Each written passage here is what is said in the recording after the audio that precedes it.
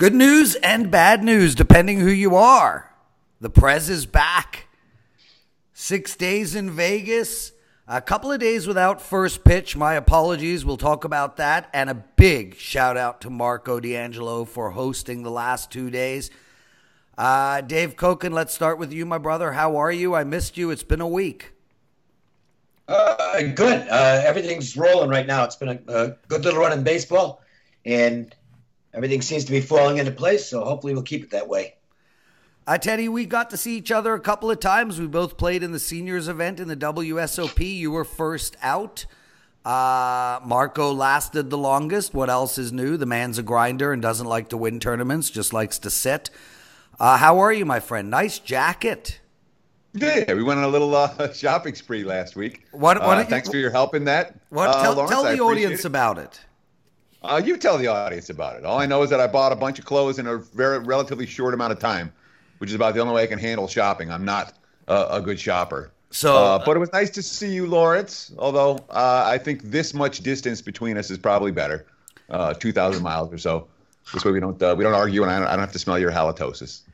Okay, well, there you go. I didn't know you got close enough to my face to smell my halitosis. That didn't sound right.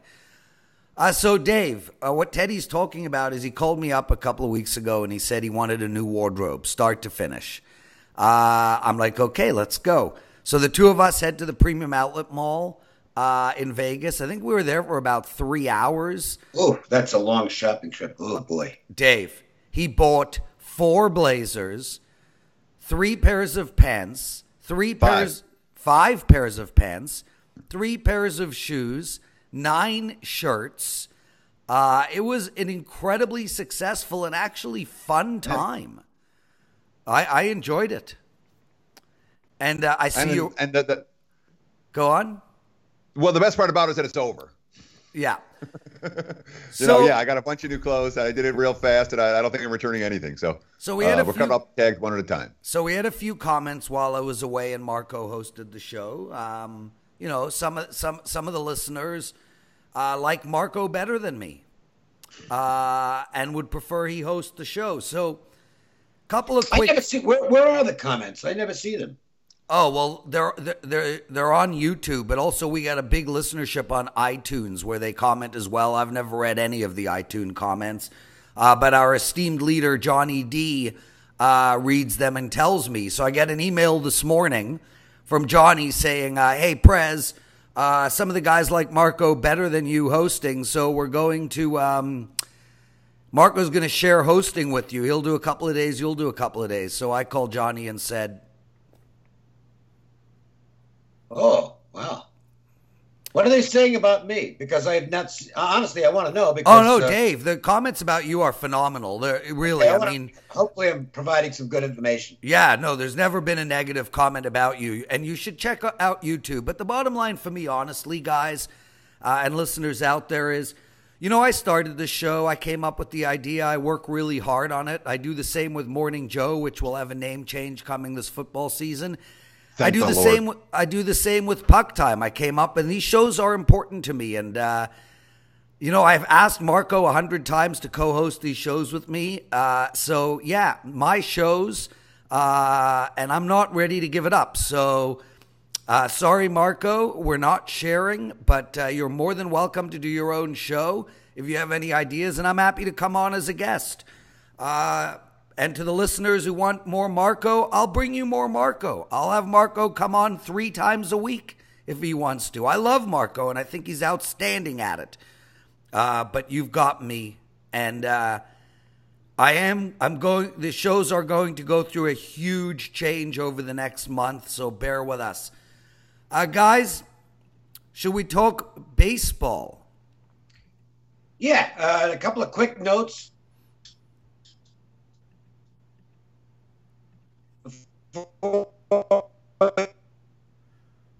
Early doing the night, he's now getting hammered already. Well, he's not throwing his fastball enough. He's relying too much on trying to finesse hitters, unlike last year. And I think that's something to keep in mind because Snell is frequently overpriced based on the fact that he won the Cy Young last year. Teddy, he's not anywhere close to where he was last season at this point. No, and the markets haven't really caught up with that yet. He took a ton of money today. Yep. Well, not a ton of money, but a fair bit of money today. Well, I think it's not even anti-CC money, though.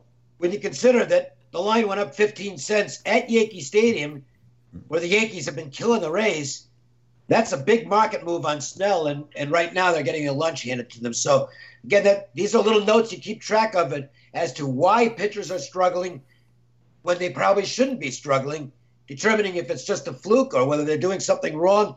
But it's something that can make you money moving forward. And I'm going to be keeping an eye out to maybe go against Snell in his next couple of starts until he starts to show like that he's back to being Blake Snell. Great point, Dave.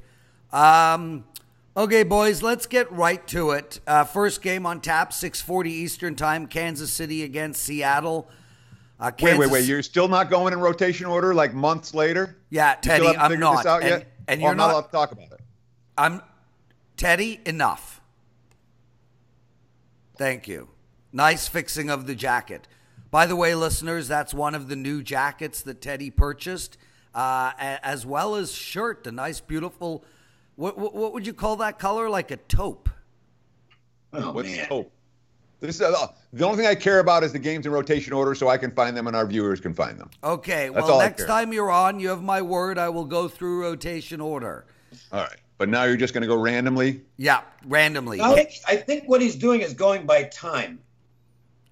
Correct. Because the first of the night games would be the Kansas City-Seattle game. Correct. Okay. But I will be going by a rotation order shortly. I'm changing the whole show around. Guys, we're 7 minutes in. Let's get to it. Well, let's go. Kansas City. Listen, we're not going to waste much time on this game. I can tell you that. Okay, good. Kansas City, 3 wins in a row. Playing Seattle, 2 disaster teams. You got the away team at plus 106. The over and under here is 9. Dave, we'll go to you first. What do you like in this game? Nothing, because my numbers say Seattle, and there isn't a chance in the world I'd lay a price with Seattle right now. And really, it's as simple as that. I mean, last night I saw some guys in the Mariners, and I'm shaking my head going, why are you doing this? I understand the metrics. I understand the models. But if the model comes up Seattle, you just skip it and move to the next game. They have tossed in the towel on the season already. I know they're 6-7 in their last 13, so a little better lately, but they're god-awful. They're trading away everybody. D. Gordon's going to be gone by next week probably. Marco Gonzalez, yeah, he can pitch a little bit. So can Brad Keller. To me, this is just a game I completely scratched as soon as I did my number on the game, and I said, "Oh, okay, it's coming up Seattle next." Teddy, one thing that I don't want is teams that are on a downward spiral at home, and I'm laying a price with them. You know, the Mariners are 2-10 their last dozen home games, and you're laying a price with them here. That to me is a priori. I want no part of Seattle. It'd be KC or pass, and frankly, the Royals in this price range, you guys can have them. Yeah, but and not only that, Teddy. I mean, Brad Keller has pitched well his last 3 outings. He's 0-2 in that time span, but his ERA is rock solid, and so is his WHIP. Gonzalez just can't get it going from start to finish. I actually like the over in this game, and Seattle on the over is 51-23. Kansas City 4 games above 500 on the over as well, and I think 9's a short number, Dave. Yeah, I can buy that, particularly when you factor in the Seattle bullpen, which is awful, and the fact that Seattle's defense is by far the worst in baseball, which means there's a decent chance you'll get an unearned run or two at some point in the game, and those definitely help overs. Yeah, that's where I'm going today. Teddy, we'll go to you first on the Detroit-Pittsburgh game. We've got Detroit at plus anywhere between 158 and 170. Pittsburgh's at home tonight. I don't know how you can play Pittsburgh here. This team has lost 8 of 10. They're in a free fall. Zimmerman is pitching badly, to say the least, and Williams much better. But, I mean, to me, this is an outright pass, Teddy. Well, I mean, there's been an enormous line move in this ball game. All the money going towards Williams and the Pirates. I don't necessarily disagree with that. What are the Tigers? 4-11 in June? They're not good. Of course, Pittsburgh's 2-9 their last 11. Not like they're playing good ball, but Trevor Williams, who's been on the DL since the middle of May, prior to his stint on the DL, he'd been really good.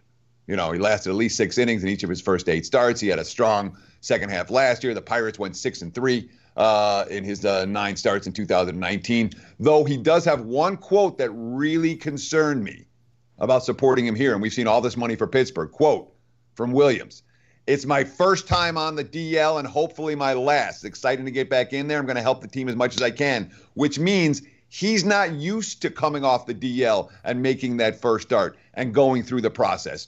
He made a rehab start at AAA Indy, 2 earned runs, 4 hits in 3 innings. I've got my concerns about laying that price with Williams here. I can't lay that price with Williams here. So it'd be Tigers or pass, and I don't want the Tigers, so it's a clear pass. Dave, pass for Teddy and I. What do you like in this game? Well, I'm also uncertain as to Jordan Zimmerman's status because he's also been hurt. This was supposed to be Matthew Boyd's start. They bumped him down back a day until they trade him, which looks like Boyd's probably going to end up someplace else. The Pirates they're a really bad baseball team right now, and they look like a rudderless ship. I was talking about this yesterday on the radio show, I believe it was. They got to get rid of Ray Searage. Okay, I mean, at what point do you look at a pitching staff and say, we got a problem with the pitching coach? All these guys that leave Pittsburgh are getting better when they leave. Garrett Cole's gotten much better since he left. Glasnow has gotten better since he left. There's a couple of other names that I'm blanking on. Chris Archer's gotten worse since he arrived in Pittsburgh. None of their young pitchers are developing. I mean, I can't blame Searage for the tie-on injuries, but Archer I mentioned, and there's a couple of other guys on the Pirates staff, and Keller has looked awful, and he's supposed to be their top pitching prospect. So, this is the problem with the Pirates. They never make changes where they count, which is in the dugout. They're just a bad team. I wouldn't consider laying 190 with them. I would actually lean to the Tigers here with Zimmerman, probably more used to this type of scenario, having not pitched in a while and coming off the injured list to pitch. He's Dave Cokin. I'm the Prez. Teddy Covers with us. You're watching First Pitch. You can get us every day at our Wager Talk TV channel on YouTube. Excited to be back, guys. Teddy. Yeah? How are you? Dude, we have 15 games to get through and 18 minutes to do it. Let's go. I know. I'm starting with you, brother. Philadelphia against Washington. Washington on a nice little run. Only 5 games below 500 right now. They're at home. This is the second game of a doubleheader. Yep, it is. So neither of you guys want to talk about it? Well, I don't even know who's going to pass. So there you go, people. I have been ixnayed. Los Angeles against. No, I need to get a red card for you. Oh, I wanted. You would have at least 2 today. I wanted to mention the red card.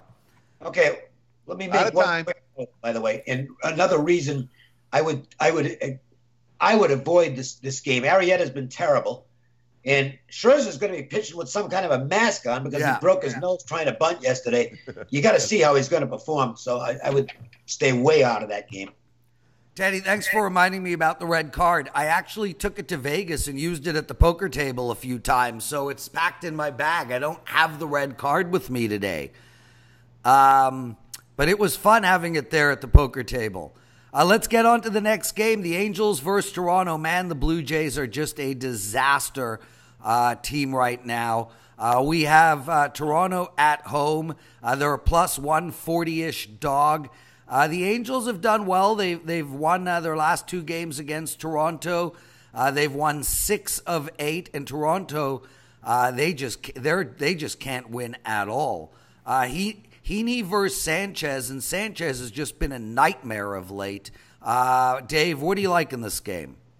Well, I mean, I think the Angels were certainly playable at the opening line, which was 140. Now it's 170. 70, yeah.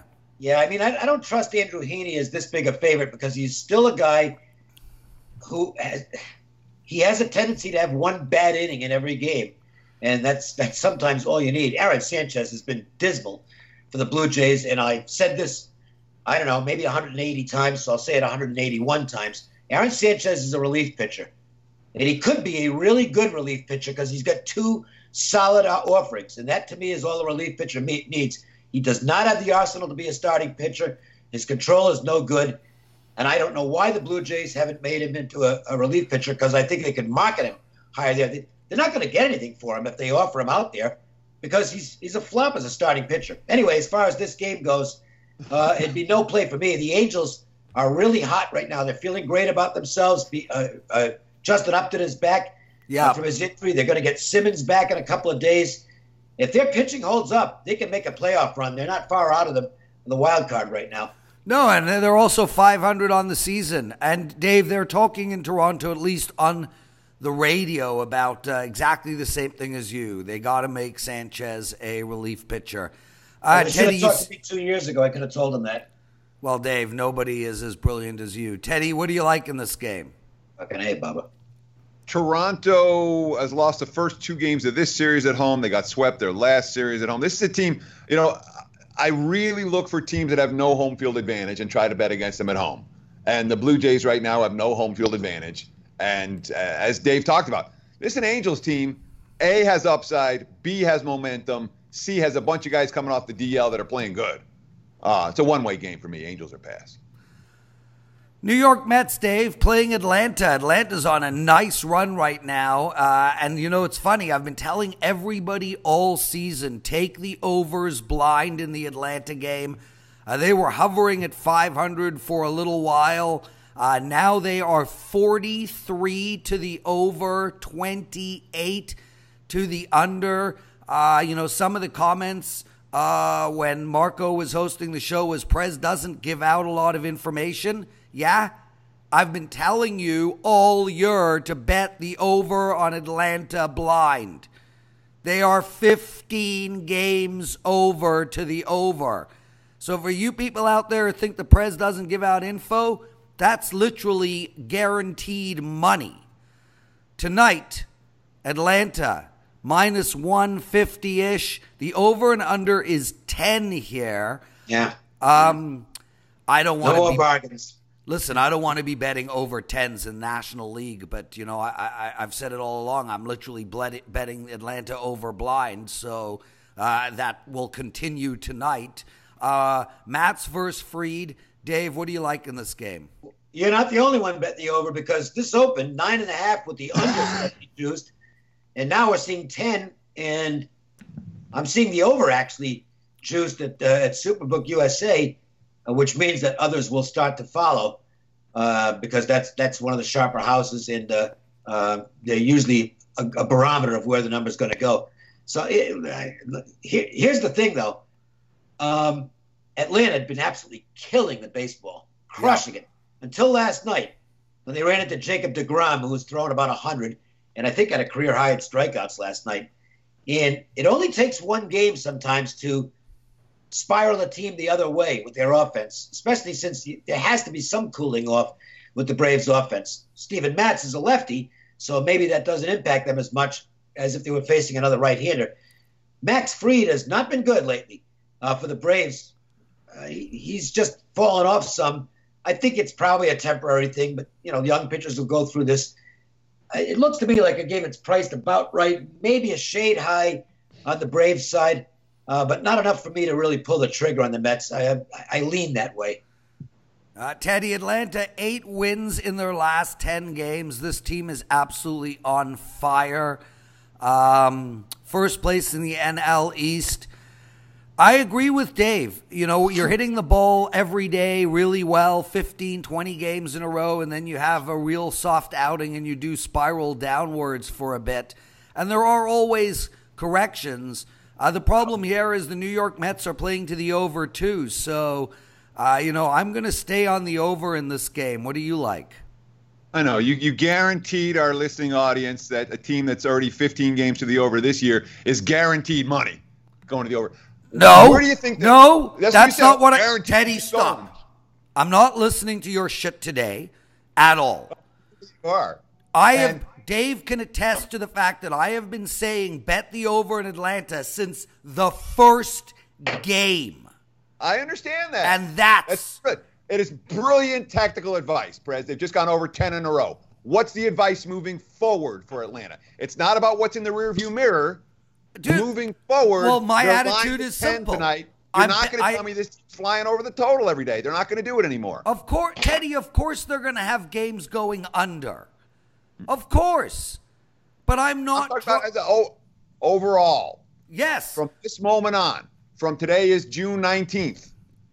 The end of the season, check every play the Braves have from here to there. Are they going to have 15? Are they going to be 15 games to the over the back half of the campaign? Yes.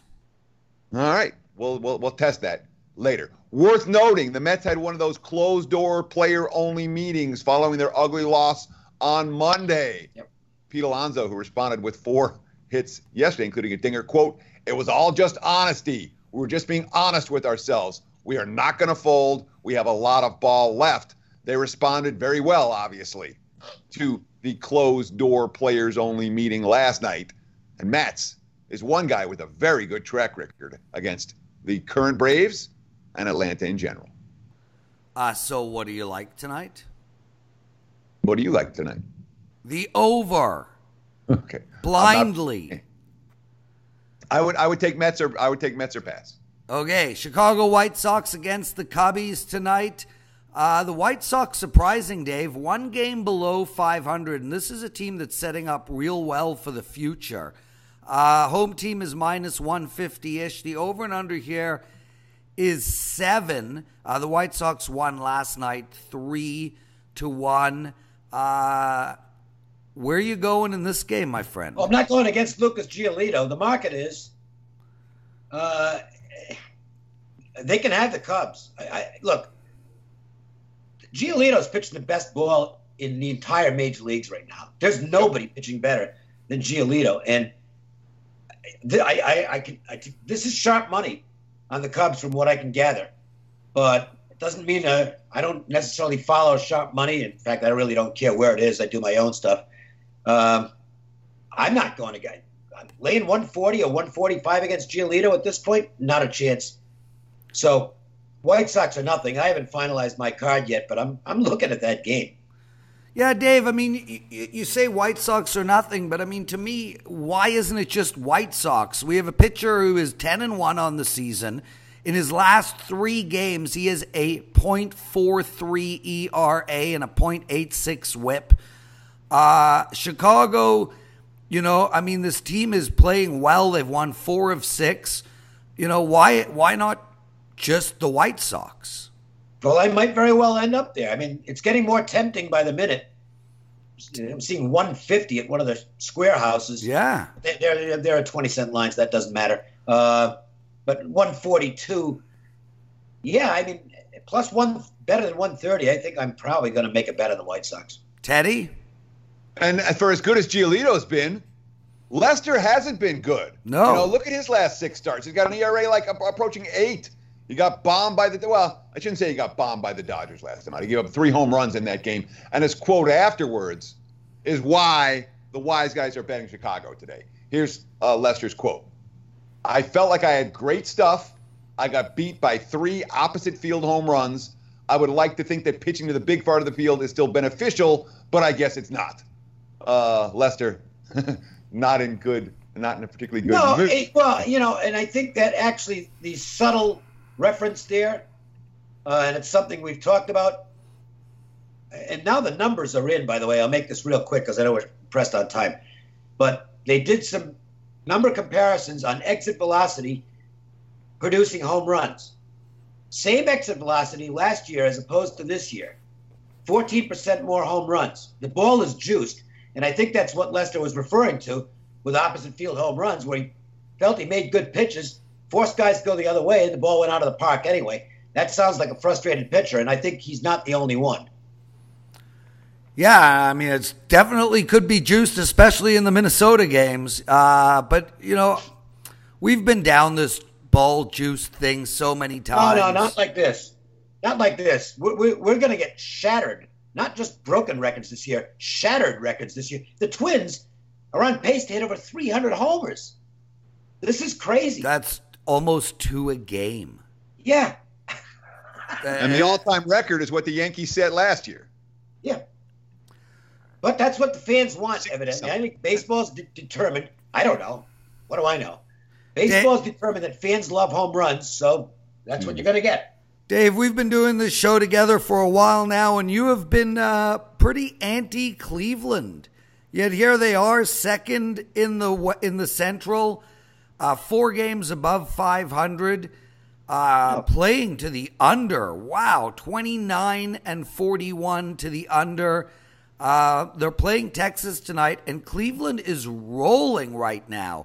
They've won 4 of 5. This team is hitting the ball as well as pitching well. Tonight, they're basically a pick'em, plus 100. Why should we not ride Cleveland? Well, I'll give you one reason. It's Adam Plutko, who he just isn't very good. Okay, he's a fly ball pitcher. And in fact, you can make a case he's an extreme fly ball pitcher. Those are guys I'm not crazy about having, especially in ballparks where the ball can go a long way when it's hit in the air. The other side, unfortunately, is the rookie Joe Palumbo, who was very good once through the order in his first start and then got knocked out in the 4th inning. I have a tendency to think you might get some runs in this one. Total's high, as it always is in Texas. And the Rangers are a little bit short-handed still with some injury issues. So I'm probably going to stay out of the game. But I would not – I think Adam Plutko is kind of fool's gold. I think this is the weak link in their rotation at this point, and he's only in the rotation because of the injury situation.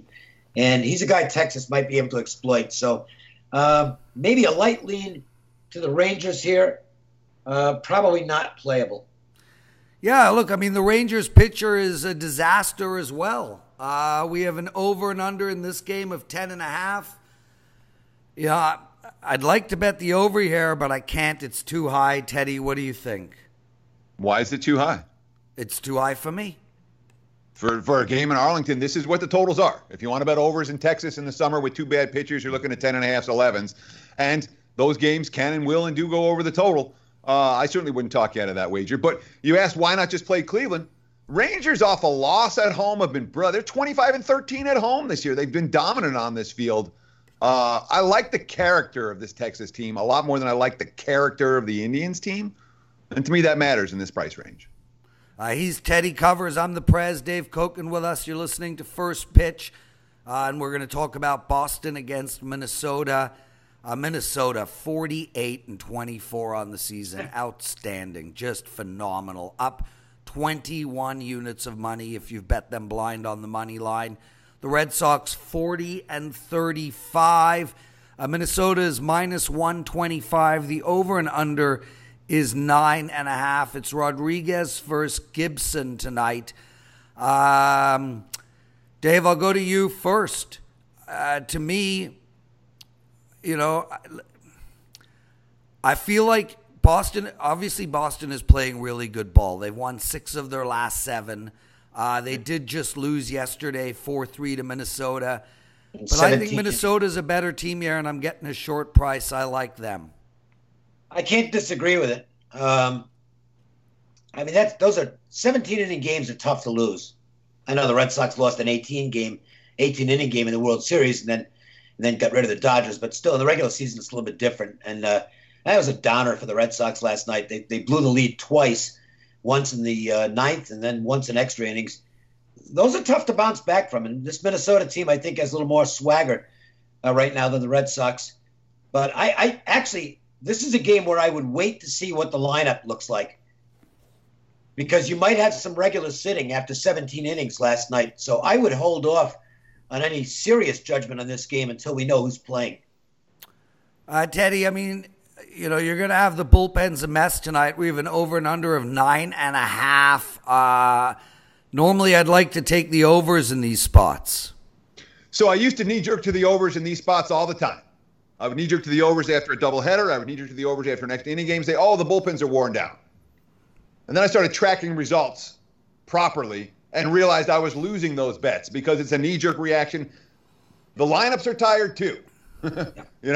These guys played a 17-inning marathon last night, so everybody's tired. Now, both starters, we talk about the bullpens being used up. Both starters know they need to last deep in this ballgame. Gibson needed only 88 pitches to get through 8 scoreless against KC last time. But Rodriguez, he was stretched out, season-high 114-pitch effort in his last outing. That, to my mind, is a big concern for the Red Sox tonight. Minnesota, the clear choice for this better. All of us agree. Dave, Miami back to their old ways. They've won 3 of their last 7 games, out of their last 10 games. They're playing St. Louis, who's 2 games above 500. St. Louis, a massive -1, a massive -180 to 200 favorite. The over and under in this game is 8.5. What do you like? Well, Trevor Richards was kind of fool's gold for a little bit. His changeup is really good. I mean, he's got a terrific change, but he doesn't have a lot else. His fastball is really pedestrian. And this little hot stretch that he had, I think, was kind of fluky. Ponce de Leon, he's not a guy I'd run to the window with to lay 180, to be honest with you. But the Cardinals should win this baseball game. I think it's priced about right. I didn't see any particular value here with Miami, with Richards. I will say this. You know, they're getting a nice lift from some of these kids they brought up. Yamamoto, 2 straight. He's the Cardinal killer right now. He's had 2 major league starts, both against the Cardinals, and both 7-inning shutouts. So that's, it's a little momentum boost for Miami. I guess if I had to make a play in the game, I would take the price, but I'm just not enamored enough with Richards to actually do so. Teddy, any thoughts on this game? I lean under 8.5 in this one. 2 lineups that aren't in great current form. Look, Miami can't hit. They're not going to hit, and they've had their occasional hot streak.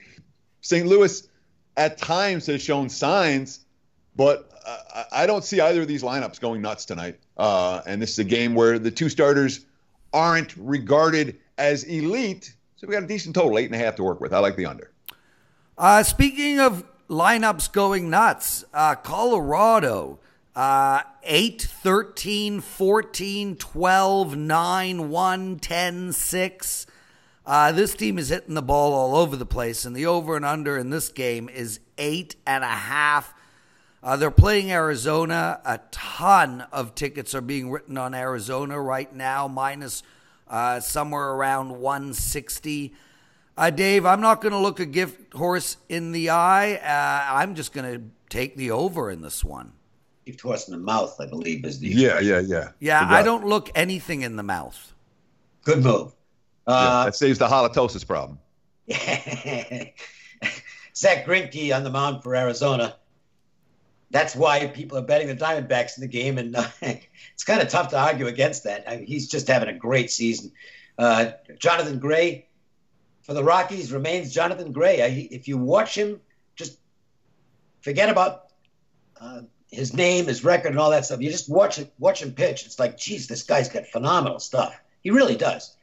And therefore, he is one of the most enigmatic pitchers in baseball to me, because John Gray should be a big winner for the Rockies, and he's not, because he's a guy who, Teddy, it's got to be mental. His stuff is too good for him to have these pedestrian-looking numbers. It makes it difficult for me whenever he's involved, because I know what Gray is capable of. And looking at what he's capable of and seeing plus 140 available with probably a little better baseball team overall, it's really tempting. But I know that Gray is not reliable, and Greinke is. And at some point in this game, the Diamondbacks will probably find a way to get a couple men on base, and Gray will have his meltdown and give up a home run, and the Diamondbacks will find a way to win the game. I'm not going to lay 150. I'm just not going to do that. But I just don't trust the Rockies and Gray here. Yeah, and Arizona, again, I look for teams that don't win at home and try to take advantage of that. And Arizona has a losing record at home this season. The home field edge hasn't been there. Torey Lovullo was talking about it, how they're, and now some of it's mental there. So I understand. They want Greinke, and Greinke's got a real good track record against the Rockies, short-term and long-term. I can understand it, but not with my money, and not with you say these 2 teams are even, relatively even. They probably are. But if they're relatively even and we're getting a nice plus price with the one side, that tends to be the way we like to look. Yep.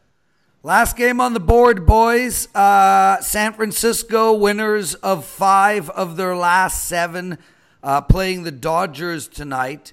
The Dodgers, absolutely massive favorites. Anywhere from minus 160. There's a minus 190 on the board. Oh, nah, I don't know what you're looking at. At 260, 250. Yeah, Dodgers, not the Angels. Yeah, the Dodgers. Okay, guys, I'm looking at 2-2 bet. It's minus 290. Not that I've ever heard of them. Anyway. No, you said 190. So. Oh, I meant 2. Okay. Anyway, guys, let's get this over with because I'm a little bit out of it today. Flew in late last night. I never used to get jet lagged over 3 hours, but now as I age, I am. Dave, take us home. I made the line 235, and it's 250 or 260. So next, Teddy. Pomeranz has actually pitched better his last couple of starts, and there's 16 and a half games worth of difference between these two teams in the standings. Just a 6-5 record for the Dodgers against the Giants this year. You've been betting the Giants every game. You've been making money. He's Teddy. I'm the Prez. Dave Cokin with us. We'll see you guys all tomorrow. Same time, same channel. Thanks for watching. I'll be a little bit more awake and alert tomorrow and ready to go. Gents, thanks for doing this. I missed you both. And Dave, I'll see you tomorrow and Teddy next week. Sounds good. Cheerio.